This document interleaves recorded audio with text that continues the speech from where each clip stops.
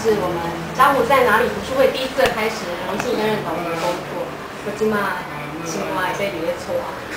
因为我这次好像完全重新再看之前做的记号跟什么，我真的都没印象了。好，就是我觉得就是这本书的写法，虽然它文字很感性，可是它中间穿插了作者去搜集，然后他所找寻的很多历史啊、事实的资料，所以看起来其实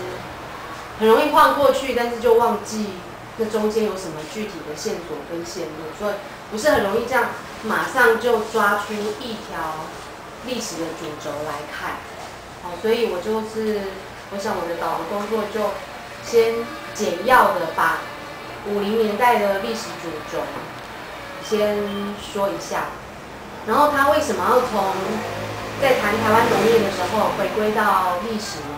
因为这个吴一鸣有一个观点，他觉得就是从以前到现在，农民一直是备受忽略然后备受剥削的一群。然后他会关心农业议题，是因为白米炸弹客这个事件。然后后来他还透过他的高中同学，就是立委林淑芬，一起都去看望那个洋奴们。然后有了很多的对谈，然后中间也曾经帮过洋奴们抗逆，或者是就是参与洋奴们的那个就是在躲记者的过程，其实他也都参与到。然后从洋奴们事件开始呢，让他开始想做到说，为什么现在我们所看到的农业都被工业商业挤压到了，然后为什么现在呢？台湾那么不重视农业，那其实这个不是现在才有的现象，其实从50年代国民党政府来台之后就有的。好，所以我是负责50年代的部分。那其实对他来讲，其实日治时期他也给予一个不好的评价。他觉得日治时期呢，就是我们从日治时期的那些探讨农民的小说里面，不管是赖鸿啊，或者是杨奎，或者是李贺洛，他们讲到农民的处境也都是备受压迫，然后在那个论斤称两的时候，然后日本人都故意偷斤减两，就是这样情形在日本时代已经很普遍。然后到了国民党政府来台之后呢，他们不断的重复对农民的剥削，只是他们把日本人要求缴地租是用货币缴交的，改成实际用稻谷来征收而已。然后他简略讲的说，在战后，就是光复之后，还没有进入1950年代之前呢，那几年，也就是228的时代背景，他这边开始讲到，其实从国民党来台湾之后，就是国民党政府呢，就是因为他们的官员就一直想把台湾很重要的米、糖、盐、煤这几样大的天然产物，整个运送到中国，然后去谋利赚钱，所以导致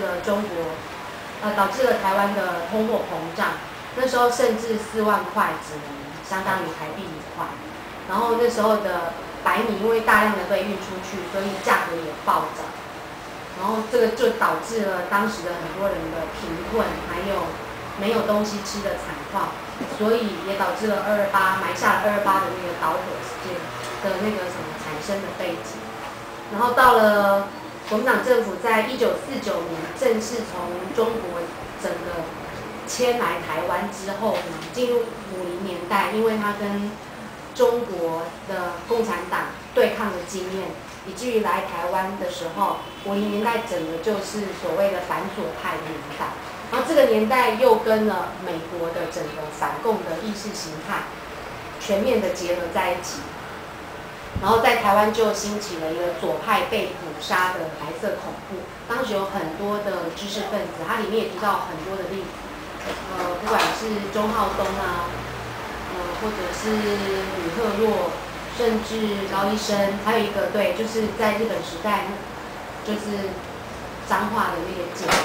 农民运动的一个重要领导者，在这个时候就被杀害。那个白色恐怖的年代呢，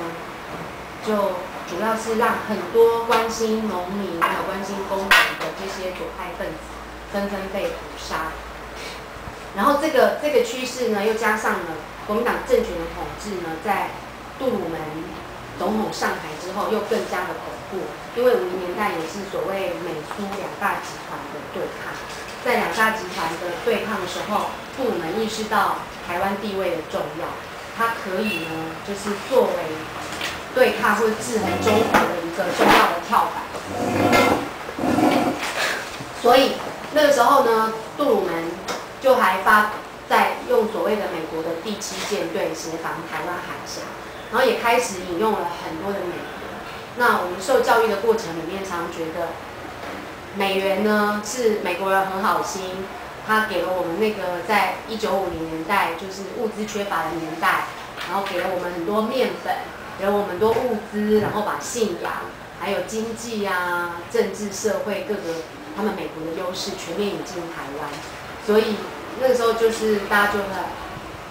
在人民的心里，或者在我们的教育过程中，都一直觉得美元是很善意的。但是从吴依宁的角度来讲的话，对，其实这个善意后面有很多金钱跟权力的纠葛，是我们没有意识到。对，好，所以比如说在美元的过程之中，美国引进了我们台湾引进了它的4建会。4建会就是健全头脑、心胸、身体，还有什么心理吧？对，就是看手，对啦，手啊，健全手，对，健全头脑、心胸、双手、身体。好，谢谢张妈的补充。好，那这个4建会引进来之后，因为他们要办很多的活动，就开始大量进入农村，帮10几20岁的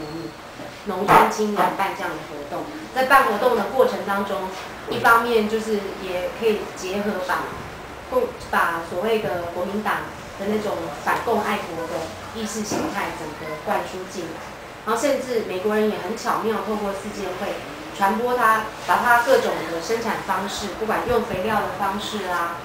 然后用农耕机械的方式，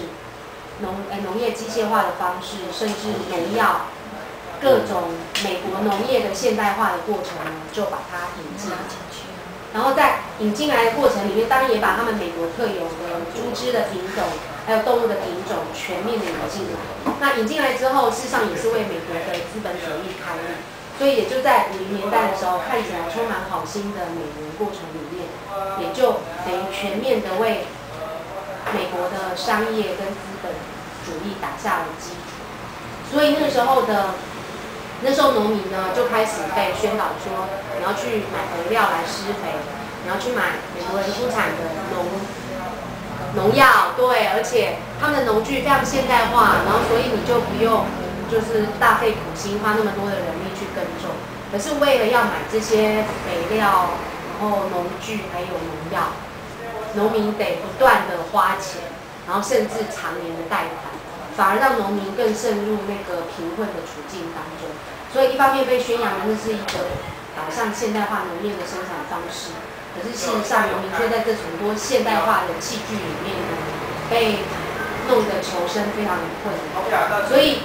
吴依宁用一个很奇妙的字眼，他说，所以时代是被设计的。我们看起来时代的流转跟进程都是很自然的，事实上50年代那一整个进程都是被设计的，而且甚至那时候，1970年代李登辉写的论文里面，他甚至评析说，在1953年那个时候有一个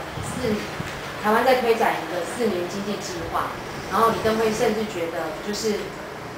这所有的引进美式的器材，然后甚至让农民不断的为了这些买器材、肥料、农药，然后花那么多的钱，搞到民生很贫困。事实上，他觉得这个是政府在透过这样的方式在削弱农业的力量，让农村人口呢，因为生活很困苦，宁愿大量的外流到那个城市去进行工业跟商业，然后刚好也扶持了当时的4年经济计划所需要的很多大量的人力。好，这个就是1950年代状况。然后他也讲到，我们当时其实我们小时候都有念那个什么工地放脸啊，耕者有其田，那我们都那时候就是也没有想那么多，只是听起来觉得，国民党政府其实有一种社会主义的理念，他希望大地主不要独大，永远拥有那个资产，可以把资产然后平均的让每一个农民拥有自己的土地。其实那时候都一直觉得，在念三民主义的时候，觉得这种是一种均富理想的实现，对不对？大家都是这么念的嘛。可是那时候却没有想到说，其实，在那样的过程里面，比如说公定放领的过程，就是鼓励就是所有的佃农还有富农都来买地，然后地主拥有太多地的人，也让他把地释放出来。那释放出来的过程当中，政府怎么回馈给这些地主呢？就用很多当时的公营事业，不管是水泥啊、矿业，或者是台糖啊、肥料，或是农民公司的股票，就是他们的股票转给这些地主，当作是政府跟他们地主买地的那些回馈。可是这个步骤呢，就开始埋下了，当地主变成了这些所谓的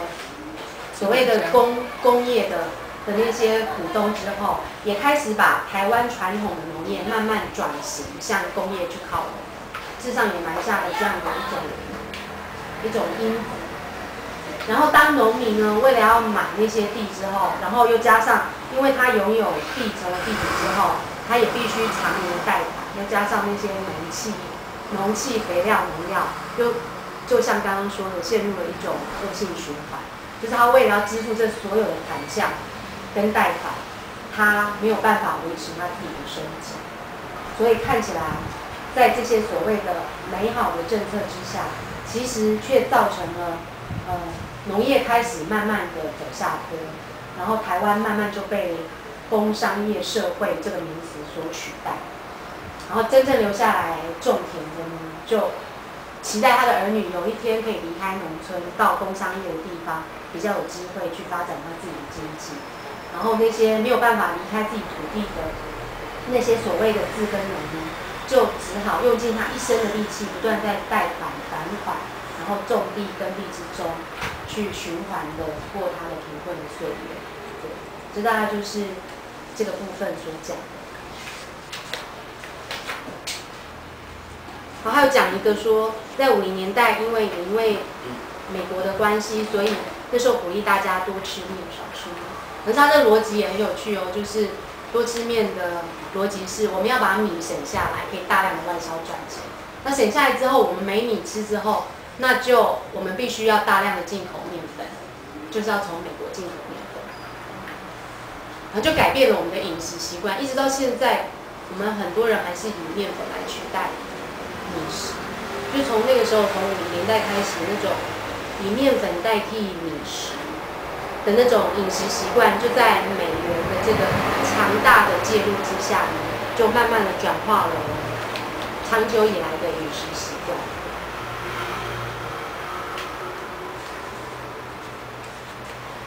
导读完毕。